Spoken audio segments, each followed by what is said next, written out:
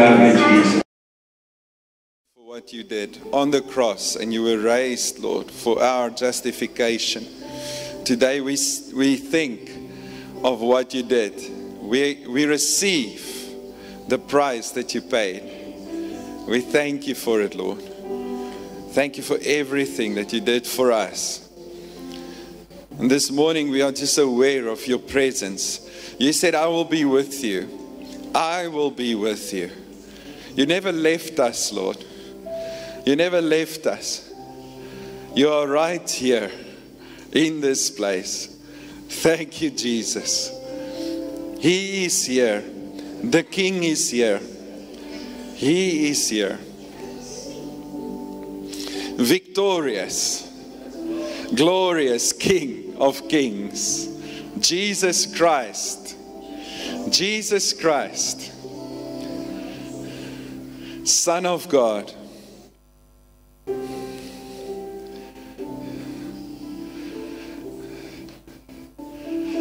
I want us to do something in faith here and just shout His name, but at the loudest that you've ever done it before. So if children are sleeping, I'm very sorry.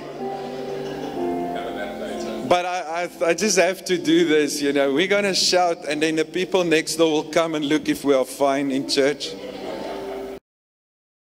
If you can shout at the rugby match, probably you can do it in church as well. Not yet. Yeah, there's a few cool support as well. I'm a Stormer supporter. They're from up north, so I don't know. But let's just shout Jesus. Let's shout His name. I'm going to count to 3 and you're going to shout as if you've never shouted in church before, but you're going to go for it. Alright? Just Jesus. Because we know it's Jesus Christ, the Son of God. He's victorious. His name is above all names. So everything will bow at the name of Jesus. I'm doing it in terms of the song that we did. The name of Jesus. Alright? But don't hold back now. I'll take the mic down. 1, 2, 3. Jesus! Hallelujah. You can sing. Thank you, Lord. I think it echoed right to the end of this town. That was a good one. That was a good shout. Short but good. It's strong. Thank you. Thank you so much. I appreciate it.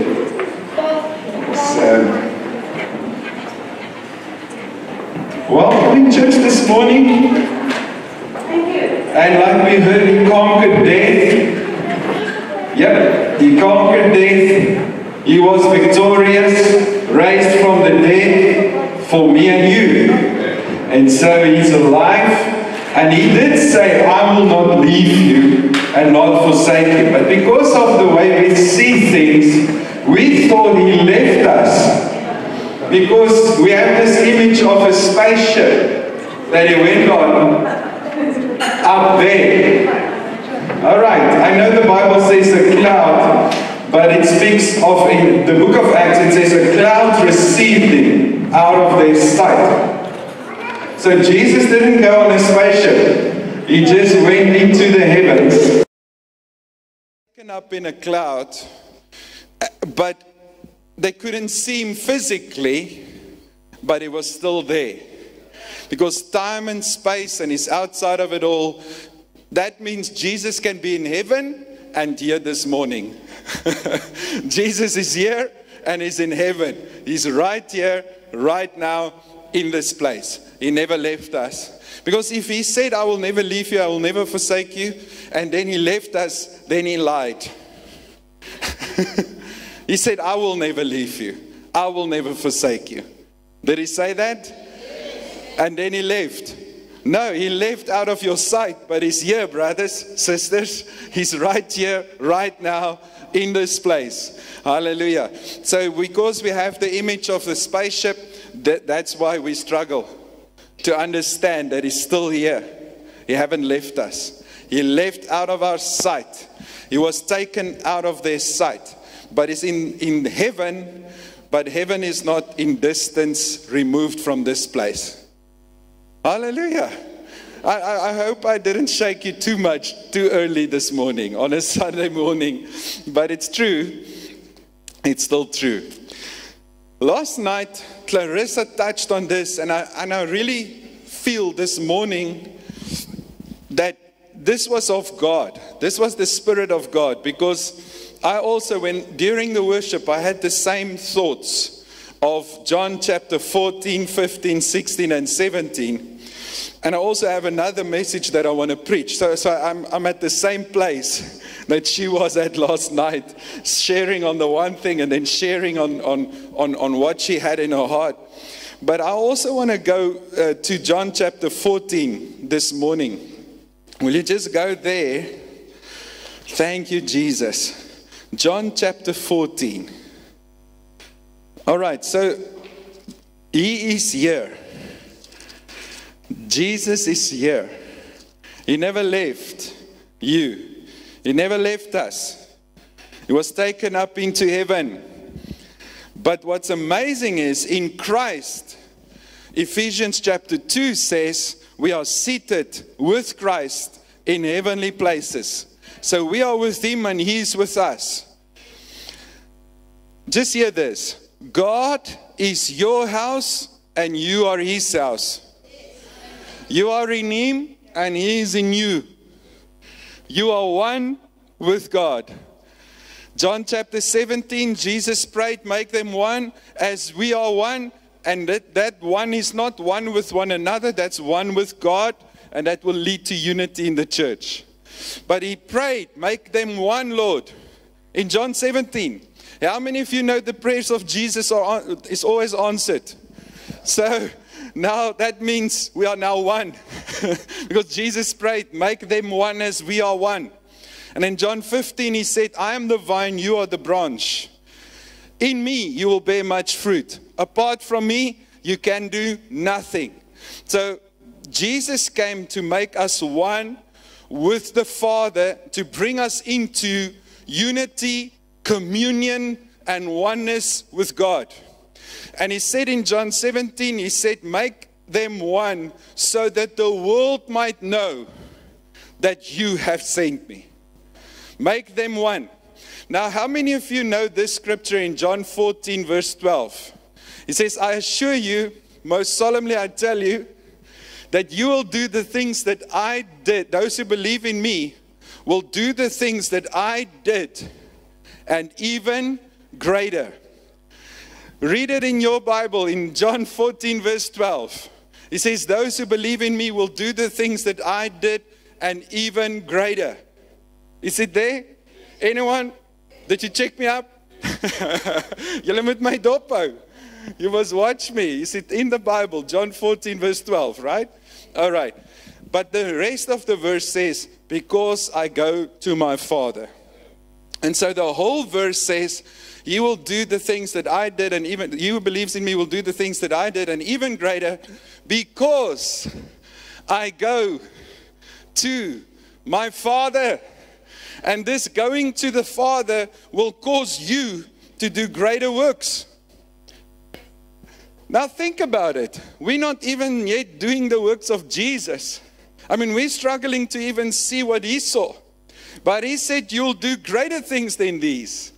When I read that, something in me said, what we have, there must be more.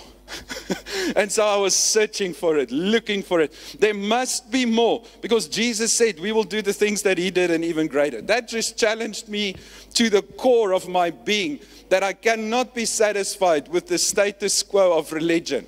I cannot. I have to push on, go for more, receive the more. Because He said I will do the things that He did and even greater. And I'm not even yet there where He was. I mean, I will be happy just doing His works. In my mind. All right? Okay, so what is that? Because I go to my Father. I just want you to see this. John 17, He prayed, make them one as we are one. And it was all the same topic in the same conversation, speaking of the same thing. And 14, 15, 16, and 17 speak about being one with the Father. Now John 14. Do not let your hearts be troubled. Are you ready? You believe and rely on God. Believe also on me. In my Father's house are many dwelling places. If it were not so, I would have told you. For I'm going away to prepare a place for you. All right? Now, please, because of years hearing this at funerals, you have the wrong concept. Because this verse is not a funeral verse.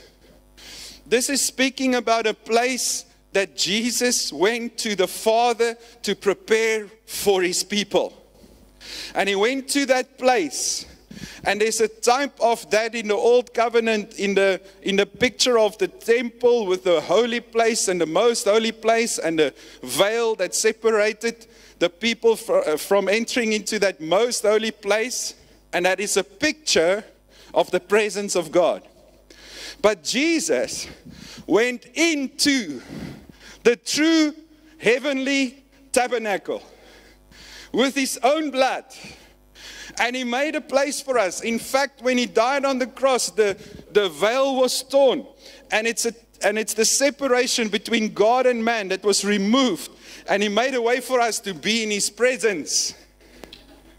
And so John 14 says, in my Father's house are many dwelling places. Psalm 91 says, he who dwells in the secret place of the Most High will remain stable and fixed under the shadow of the Almighty. So he went to prepare a dwelling place for us. And I wanted you to see this. He says, and if I go and prepare that place for you, I will come back and take you. Now I'm getting confused with the 4 translations. Let me just get to this one. And go and make ready a place for you. I will come back again and will take you to myself, that where I am, you may be also. Okay, so I know it's going to maybe take a while for you to get the picture of Jesus building a mansion in heaven for you, and then when you die, he's taking you to the brick house in heaven.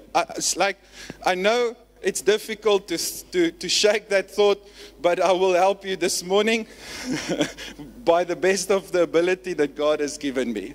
That you understand, no matter how heaven looks like, I've never been there. Maybe there is an amazing house there. I don't even know. But what I do know is that this doesn't speak about it. Because John 15, does John 15 speak about heaven? I'm the vine, you are the branch. Is that about heaven? No. It speaks about a place in Christ. John 15. John 17, he said, make us one. All right? So John 15, and remember, the letter is just broken up in chapters, just for your sake, that you don't have to read the whole thing and know where your place is.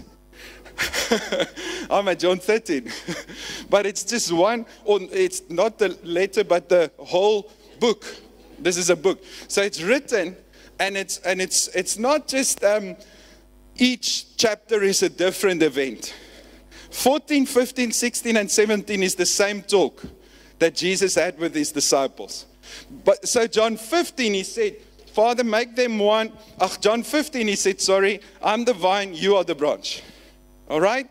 So in John 14, he said, I will come back again, will take you to where I am, so that you, will take you to where I am. I'll go to prepare a place for you, and when I go back, I will make ready a place for you. I will come back again, take you to myself, that where I am, you may be also.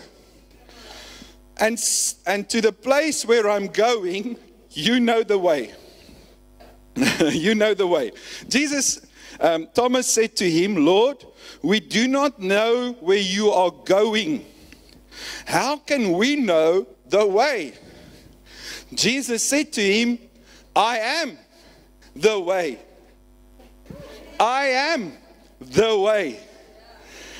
Thomas said, I don't know even where you're going.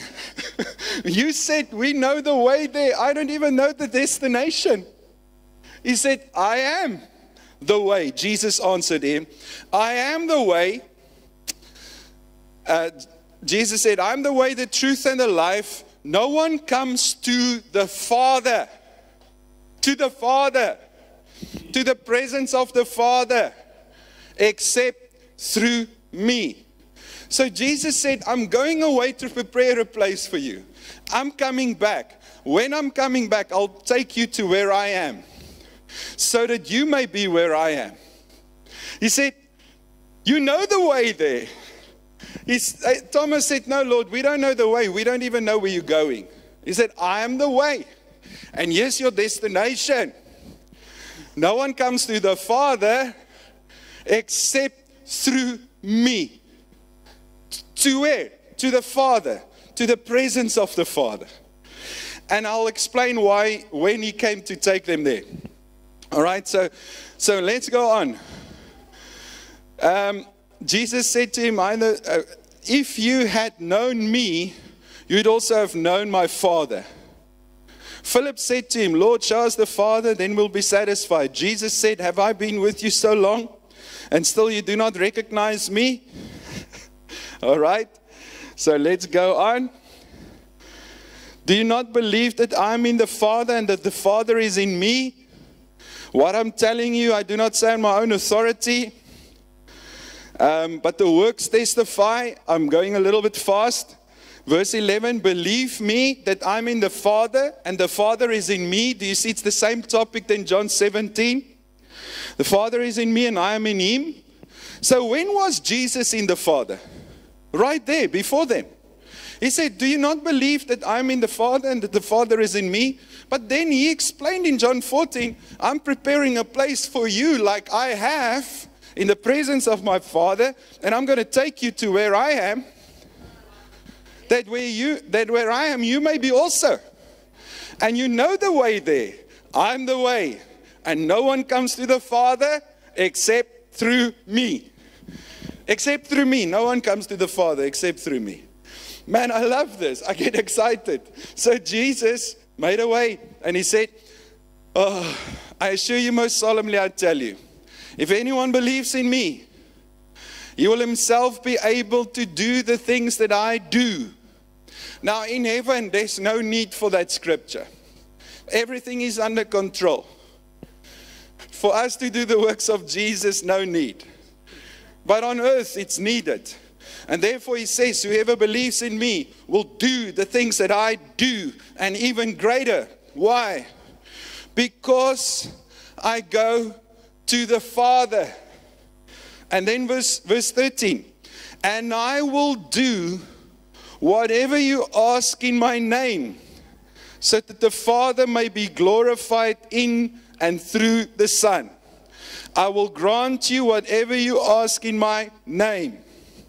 Let's go to John 16. Are you following? Like I said, I believe in heaven. I believe when a person dies in Christ, he will be in heaven. I believe all of that. But these scriptures are talking about something else. You get me? So I'm not taking away all of the good. But we pray, Father, let your kingdom come. Let your will be done on earth as it is in heaven. All right? He taught the disciples to pray. So there's something that we need to understand today, on the day that Jesus rose from the dead. He did something for us through the cross, and in that time, till the resurrection. And I want you to see that. He went quickly, 3 days, or on the third day, so not 3 days completely, on the third day, he went and prepared a place. And then, okay, let me read John 16. This is amazing. When I saw that the first time, here in Port Alfred, it changed my life completely. Ja, Potch Engels. Lekker Potch. All right. So John chapter 16. Now he says, so Jesus said, in a little while you'll see me. And again, okay. So some of his disciples questioned among themselves. Miskien moet ek eers vers 16 lees. Terug, vers 16. In a little while, you will no longer see me.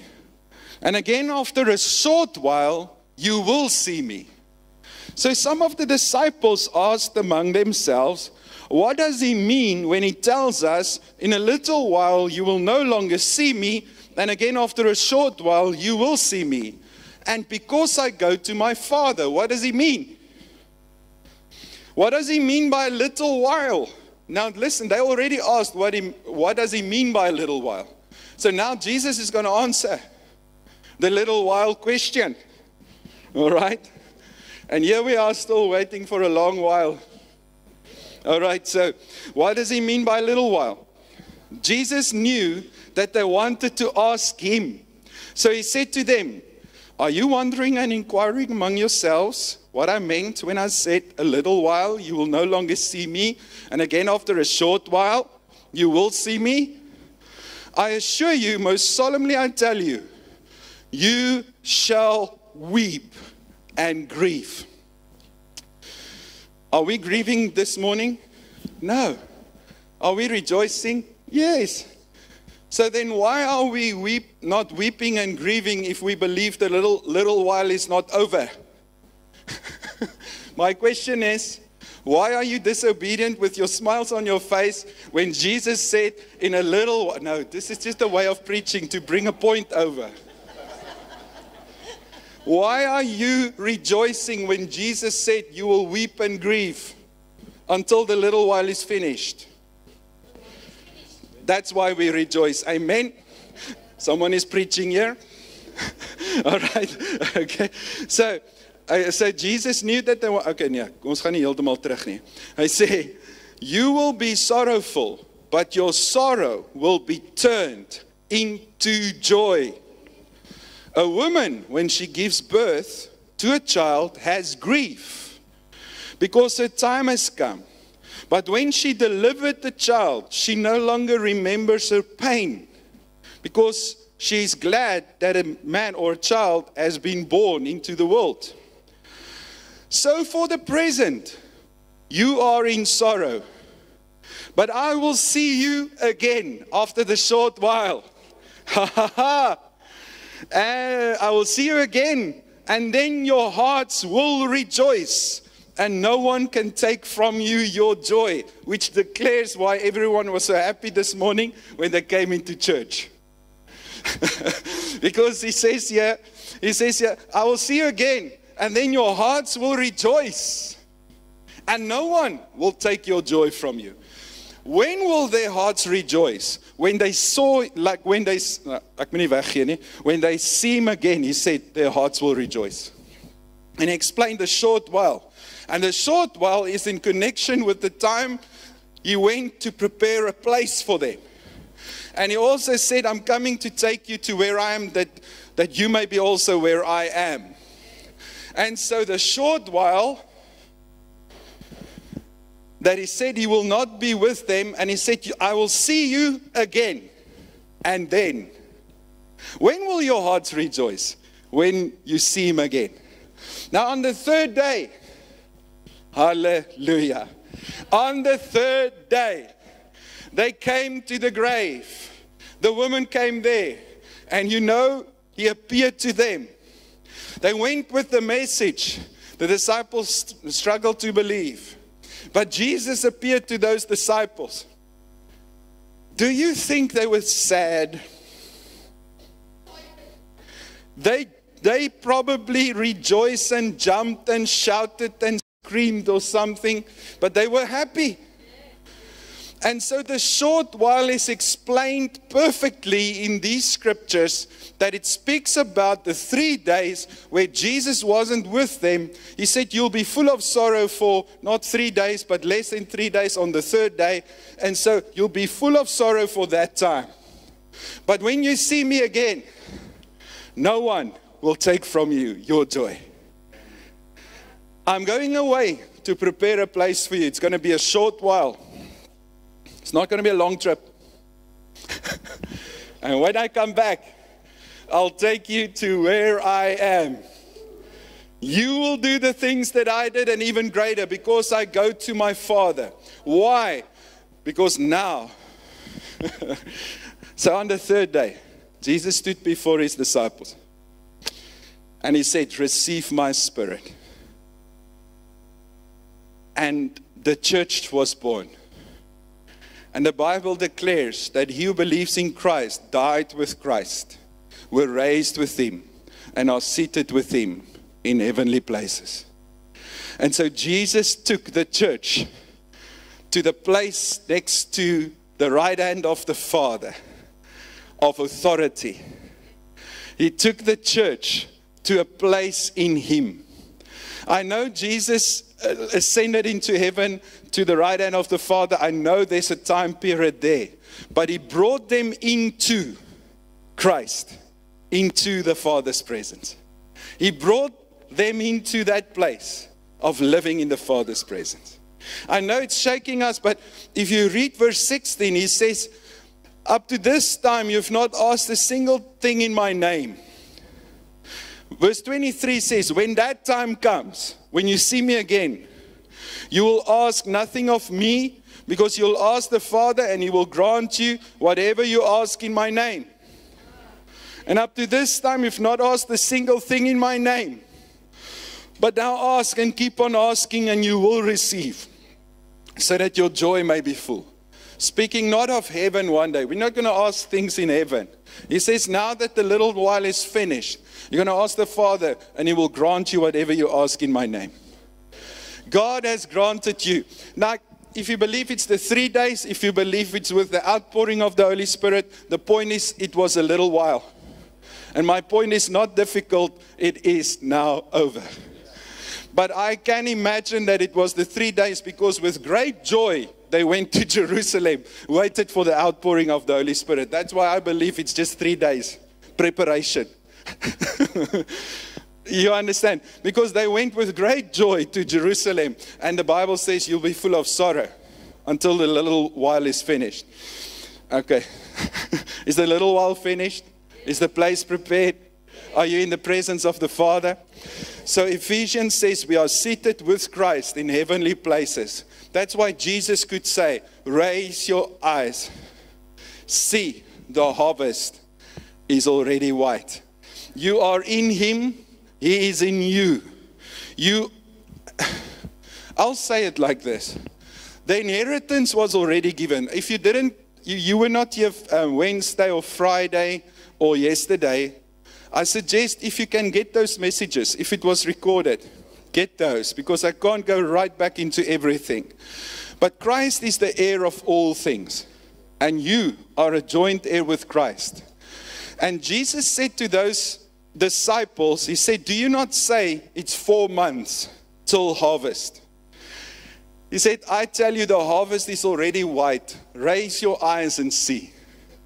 Speaking of his inheritance that's already given. Speaking of the harvest that's already complete. He said, my food is to do the will of my Father and to completely finish his work. So he came to finish the work. Christ did it. It is finished. And the harvest is given. All right? So now he already gave the fullness. He gave the harvest is there. The work is finished. The inheritance is given. You are a joint heir with Christ. When do you get an inheritance? When you die or when someone else dies? We're not wishing anyone dead here to get an inheritance, because it's far more wonderful to have the people with us. True, right? So to have the people is more than the inheritance. And the only way, this is the only inheritance, you get the person that actually died for you with your inheritance, raised from the dead. The testator, the one that brought the testament is to, we are a joint heir with Christ. So the Father is not dead. But someone died and left you a testament. And you are the heir of that testament. You don't die to get a testament. That's why a lot of people are waiting for heaven. And I want to tell you, if you die in Christ, you will get in heaven what you always could have had on earth, but you'll rejoice. that I just say that. I say there are things that Christ died for you for. For instance, we believe that one day in heaven we'll be healed. There will be no blind eyes, no deaf ears, nothing. Jesus said, you'll lay hands on the sick, they'll recover. Jesus said by his wounds, or not Jesus, the word says, Isaiah 53, by his stripes we are healed. Jesus said those that are dead are sleeping, and he raised them from the dead. So let your kingdom come. Are you following? Let your kingdom come. Let your will be done on earth as it is in heaven. In heaven there's no sickness. In heaven everyone is happy. In heaven there will be no tears. In heaven there will be no, and you are right. Say thank you, Jesus. Yeah, I mean, we can celebrate that point. That if someone dies in Christ, they are free from the effects of this fallen world. We can celebrate that point.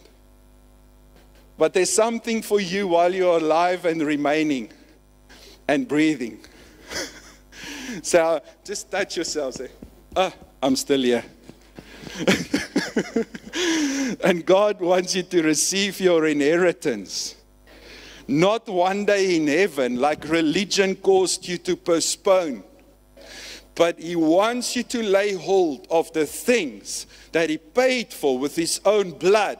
And it's including healing and prosperity and peace and joy and life and Christ-likeness. I said, Christ, you are the joint heir with Christ. You are the heir of God and a joint heir with Christ. What belongs to the Father belongs to the heirs. You have received your inheritance. Say, I have received my inheritance. The New Testament declares my inheritance that came when Jesus died and he was raised from the dead. Hallelujah. So do you see now that I say in John 14 that we are one with the Father? John 17, we died with Christ, we were raised with Christ, we are seated with Christ, that we are in that place and presence of the Father. And this is what I want to say. In the unseen realm, you can say in heaven, because we are seated with Christ in heavenly places. So in heaven, it's heaven, but it's an unseen realm. In heaven, there is a full inheritance with a white harvest that's already ready to just be received. So say for instance, let's use healing as an example. Someone's ear is deaf. In heaven there's hearing for that ear. And in heaven there's an inheritance. And this is inheritance. God is not keeping it away from you, but He's keeping it for you. When the Bible says it's kept in heaven, He's not keeping it away for one day. He's just keeping it safe for the day you come to receive. For the day you come to receive. So in heaven, in the Spirit, Ephesians says it like this, Ephesians 1, you are blessed with every spiritual blessing in heavenly places in Christ Jesus. You are blessed already. It is done. It is finished. The harvest is white. There is perfection there. Christ-likeness, righteousness, holiness, health, life in abundance, freedom from death, freedom from fear, freedom from sickness, freedom from the effects of the fall of man is already there in heaven. And because we have been indoctrinated, we have left it all for one day. And Jesus is saying, my story is open for you to look around in my spirit and lay hold of the things I died for you for. There's health for your body. There's peace for your mind. The chastisement of our peace was upon Him. With His stripes we are healed. There's a leg for you. There's an eye for you. There's an ear for you. There's something in heaven for you, which is already there. It's already there. I know it's very radical, but if you can hear me out, I haven't received the fullness. I would look like Jesus, talk like Jesus, act like Jesus, and I will be perfect in every way if I have received it. I haven't laid hold of everything yet, but I do forget what lies behind. And I'm stretching forward to what lies ahead, to lay hold for that for which Christ has laid hold of me for. You know I quoted Paul there in Philippians, right? So I lay hold of my inheritance. There is a perfect white harvest. Jesus said, you say it's 4 months till the harvest. He says, raise your eyes. The harvest is already white. It's on the field. No, he said further, he said, no, the reaper is already getting his wages, which means it's in the barn. That's just to make sure we don't think something else must still happen. That we're able to go into the barn and receive the harvest. God wants you to receive what He paid for with His own blood. And He do not want you to have a postponing mentality. Religion has given us a carrot on a stick, and we are the donkeys. And everything is for one day postponed. And so we're following the carrot on the stick. The gospel gives you the carrot. And another carrot. And another carrot. Eat, eat, eat. It's yours. Jesus. Imagine how we were deceived, thinking the little while is still busy happening. And that Jesus is still preparing the house in heaven. Man, it's building long. It's like the work is finished. Your house or dwelling place in the Father is complete. You enter by the way. His name is Jesus.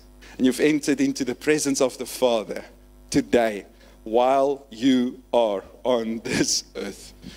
And when should a person, like it's not his plan, but should you die, you will live with Him forever. That's it. So basically you're just where you are. You are just where you are. Like you've already passed from death to life. You're already out of the kingdom of darkness into light. Unless you're not born again. So will you receive Christ today? And take a step out of death into life. Out of darkness into light. Out of the world into Jesus. Salvation and redemption from Christ. Jesus is the only way for any man to be saved. He's not a way. He's the way. He's not a way. He's the way. He's the way.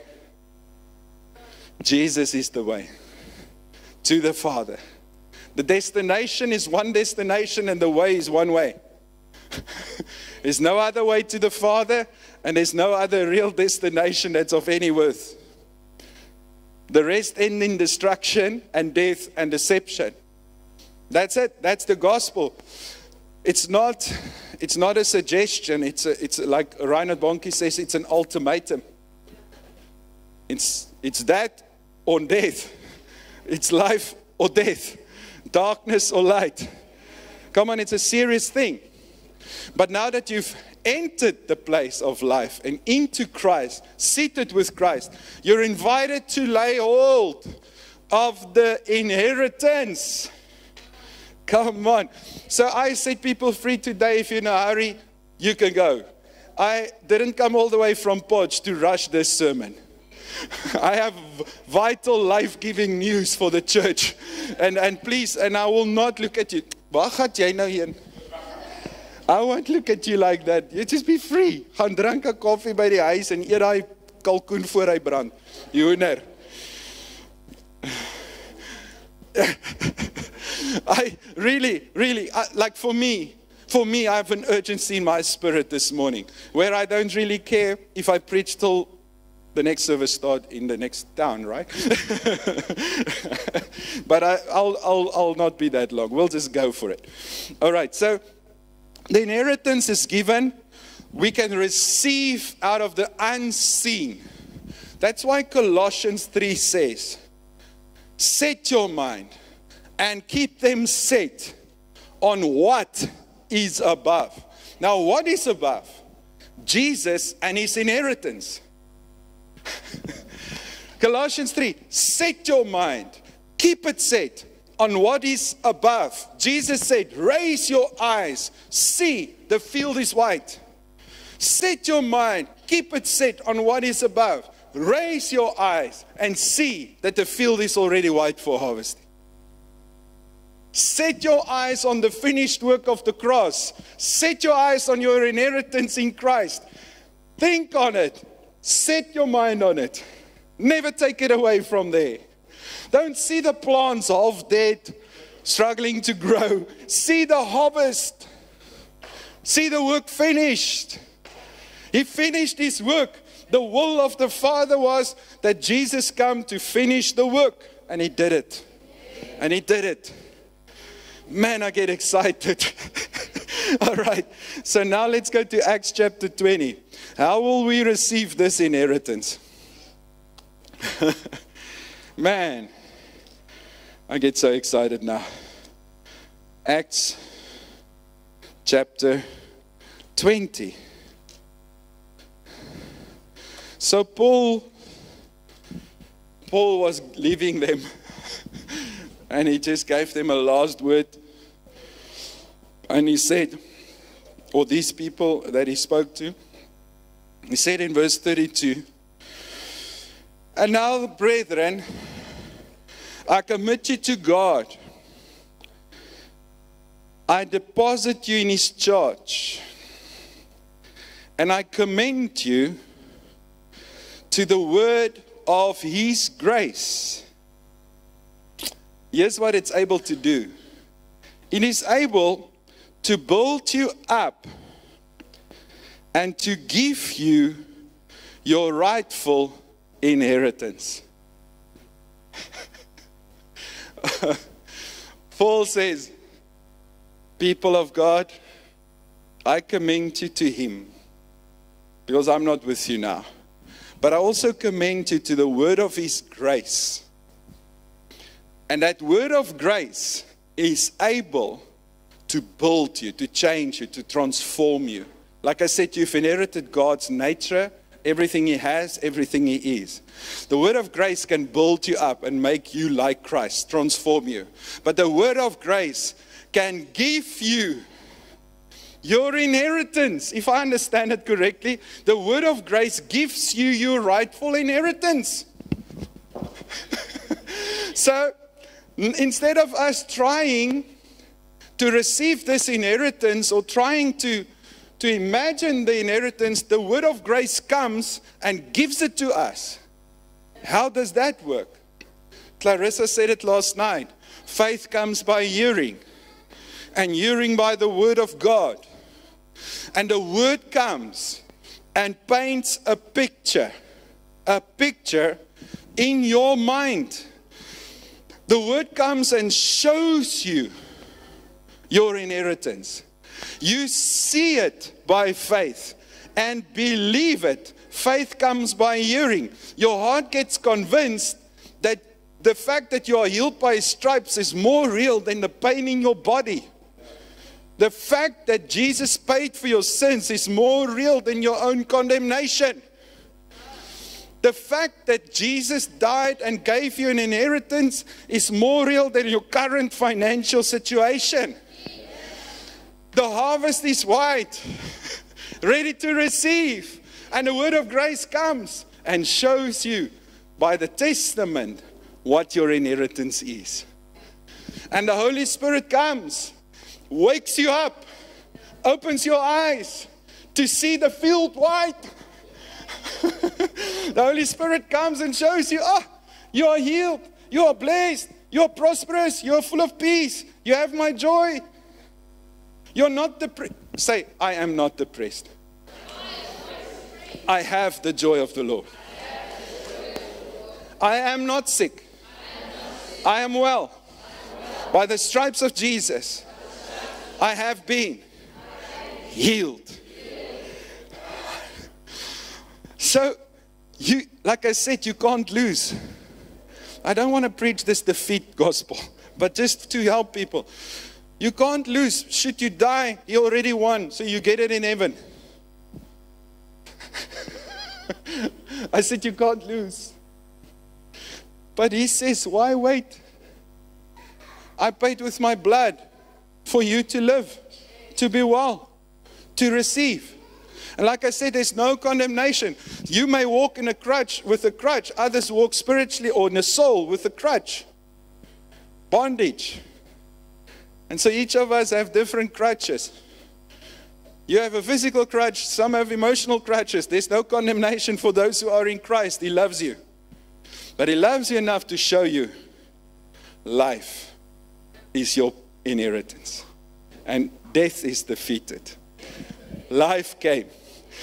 So you received the inheritance. I hope you can still follow. You receive your inheritance by hearing the word of His grace. Faith comes by hearing. Hearing by the word of God. And so the more you hear what Christ did and what your inheritance is, your mind receives a picture that becomes clearer and more vivid. And your heart gets persuaded that it's yours. And so in the heavenly realm, you start looking around and your mind is set on what is above. And you start seeing the healing that was paid for, the power of God, the Spirit of God without measure. You start seeing it and you get very excited because it's yours. And you start by faith receiving. So faith is like the channel from the unseen realm to the seen. From the heaven to earth. Let your kingdom come. Let your will be done. Meaning it's not happening automatically. Someone needs to pray it and believe it. Let your kingdom come. Let your will be done on earth as it is in heaven. If it happened automatically, why did He teach them to pray? Let your kingdom come. Let your will be done on earth as it is in heaven. So the word of grace gives you your rightful inheritance. So in your mind, what do you see? Not with your physical eyes, because Jesus didn't say, look at the field. I already explained to you, if they looked with their physical eyes, they would see, we're right, the harvest is only 4 months away. Jesus said, raise your eyes. What eyes? Because they didn't raise their physical eyes, because then they would look at the air, the sky. Raise your eyes. Blauw lig. Jesus said, raise your eyes. Wat bedoel hy? Dis dan net blauw lig en klein mielies. Small maize or small mielies. Like, Jesus said, raise your eyes. What eyes? It's your spiritual eyes. It's the faith that you have. That's what Ephesians talks about. May the eyes of your heart be... we're going to finish with that one. We're going to finish with that one. So, you see something. And your heart gets convinced. You see yourself healing the sick. Then you go into the street and you do it. When I pray for people, and I haven't not got 100% record, which God already paid 100% price. So I should have 100% record. But now, because if I can just raise my eyes.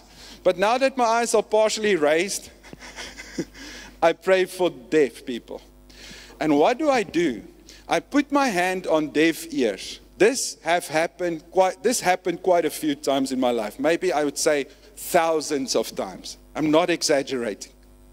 Thousands of times, at least 1,000 times, I laid my hands on deaf ears. And at least 1,000 times they started hearing. And what did I do? I saw the ear pop open in my thoughts while I prayed. So I had a picture of health. And by His stripes we are healed. Or I had a picture of the power of God healing the sick. So my inheritance is healing the sick. The inheritance of the sick, verkeerde Engels. The inheritance of the sick is they are well. So now I pray, I lay hands, and I know sick people get healed when I lay hands. So I get a picture of the ear opening. And the people shout, I can hear. I can hear. That very principle is how we receive anything pertaining to our inheritance in Christ. And now in the area of deaf ears, I receive it easily. But now other stuff, I still struggle. Because I look with my natural eyes. I look with my natural eyes. I see I remember praying for this one lady, and God is faithful because now the picture in my mind of healing is stronger. But I asked this one lady, can you see anything? No, nothing. Now that sentence, no, nothing, causes you to... Listen, as if God heals in measures, and if it's a worry for Him. So this is what I prayed. I said, why would we worry? This is my prayer. Why would we worry if God can open the eyes of the blind? In that moment, God opened that lady's eye. But now, think about it. You're challenged with something. You see the crop is almost dying. It's not growing. The reality is staring you in the face. The Bible says, we walk by faith and not by sight. Now let me change it for you in line with what I said. We walk by spiritual sight. We walk by faith, and faith is seeing what your physical eyes is not seeing. Hebrews 11, let's look at it quickly, and then Ephesians 1. And like I said, we are in a sprint to the finish line. We are sprinting towards the finish line here. Yeah, I'm not even making promises of the plane landing or anything. It lands when it lands. If someone told me this good news, I would say, don't stop. Hey, Boetie, preek. Don't stop. I would beg myself to not stop. Because the more I hear this guy, the more I'm going to receive my inheritance. I mean, this can just be beneficial. Not wait for death. And he said it, we're not waiting for death. This side of the grave. Which is the side of God's grave. No, don't worry. That also the ene later cover. There's just one grave. He conquered. I already passed from death to life. And I don't plan on dying. I don't also live to die. Live to live. If you are 90 years old today, live to live. Receive the life of God. And be a testimony of God's life. And if you die, you're also a testimony for living the life of faith until you died in Christ. So you get it? But let's not fear death. He conquered death. If we die, we live, but we're not planning to die, we're planning to live. Easy way of living.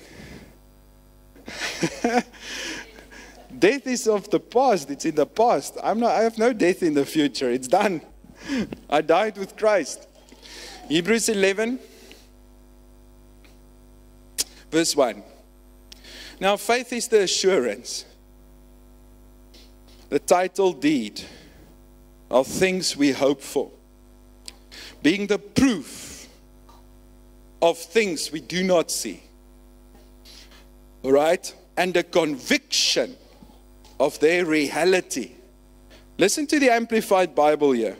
Faith perceives or perceiving as real fact what is not revealed to the senses. Faith perceives as real fact what is not revealed to the senses. So we walk by faith and not by sight. Raise your eyes and see that the harvest is already white. See that the the reaper already got his wages, meaning the harvest is in the barn. We walk by faith and not by sight. Faith perceives as real fact what is not revealed to the senses. And so I'll just pray for you and read Ephesians 1 and do it as a prayer. Okay. Now I'm putting my faith with Paul in praying this prayer over you. Okay, so Pastor, what can I do to receive my inheritance? Faith comes by hearing. So what do you need to hear? The word of the New Testament, not the letter, because the letter kills. God made us able ministers of a New Testament. Make sure you're in a New Testament church that preach Christ, and this is one. This is such a church. There's others also, but be in a place where you hear the work of Christ that's finished, the good news, the gospel, not a message of motivation, of you becoming stronger, you must make it, you will make it. It's very popular. And the crowds are big where motivation is preached. But I'm telling you, your willpower will fail you sooner or later, and hopefully sooner than later, because the suffering is unbearable. I'm telling you, setting up for failure. It's like the branch getting motivated to produce fruit outside of the vine. You get it? So faith comes by hearing the gospel, not by hearing motivation. Motivation works with your willpower. The gospel produces faith. Faith. And faith receives your inheritance. That's why he says, I commend you to the word of his grace, not the word of motivation, law, legalism.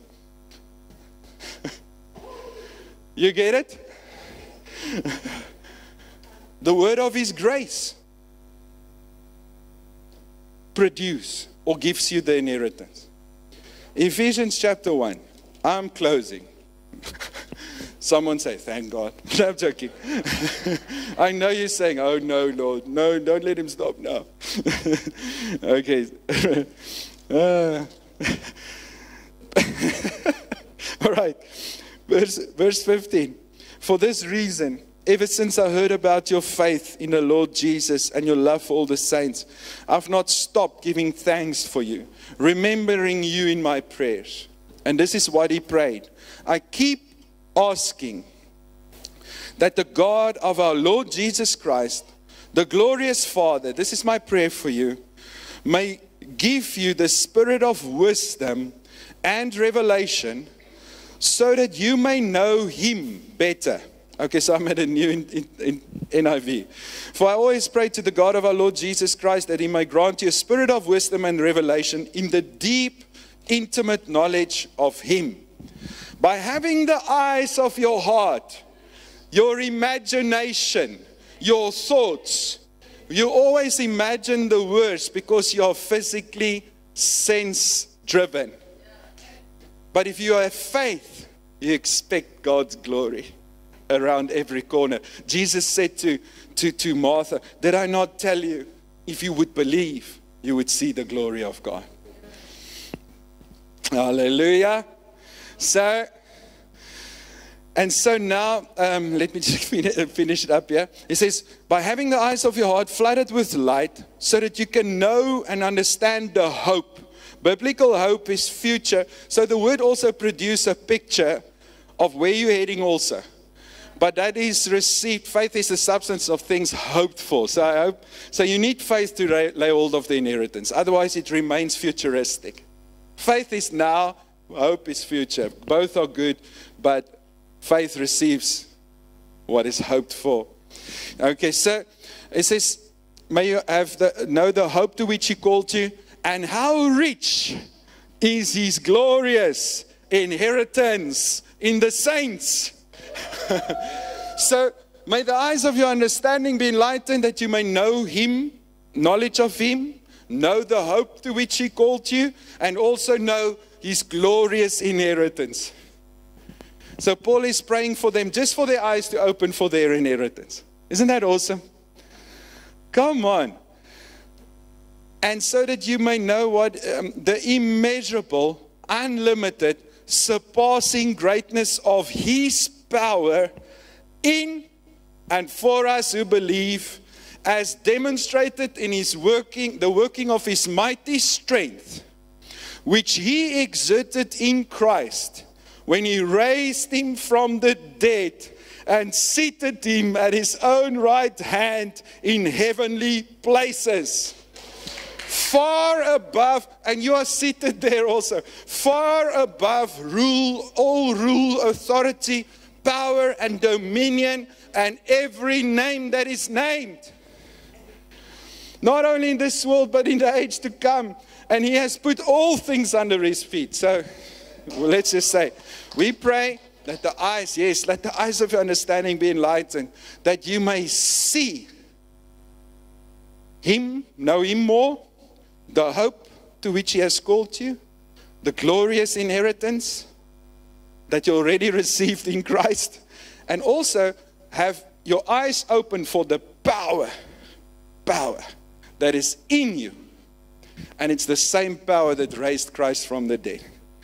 Amen. See? I'm not a lying preacher. I said I'm finishing, and I'm just finished. I want you, we're going to pray for one another. You're going to lay your hands on a person and ask him, what can I pray for you for? Now, let me just say this outright. Unless it's, Father, kill that person, my enemy, which is not a biblical prayer. Because they wanted to call fire from heaven and he rebuked them. And if it's anything natural, say the guy needs a new car. Don't think, oh, this guy just wants cars. Pray for his car, man. This one needs a godly husband. If they say, I want a husband, add with it, godly husband. Like if it's such natural things, someone say, I need revival. Pray for the spiritual things also. But whatever comes first, maybe one or two things, mention it to someone next to you. And let them pray for you now. Because in the light of our inheritance, Jesus said, ask whatever you will. That's why he said it. So, we're going to receive things. And the one next to you is going to pray for you. So I want you to turn to one another. If you, maybe turn to someone you don't know. Go to someone, well, no, maybe you don't know them that well. Otherwise, everyone will turn to poch people. You have met them, but you don't know them personally. It's like, very good. So turn to some other people that you haven't spent years and years with. And pray for them. And the one pray for the other, and then you turn around and the other one pray for you and lay hands on you. But this is how you pray. Not if it's your will. Father, maybe it's your will. The thing that the person's going to say, even if it shocks you, it's part of their inheritance. I'm telling you, Jesus already paid for the thing. Already paid for that thing that you think, oh, that's not a spiritual prayer.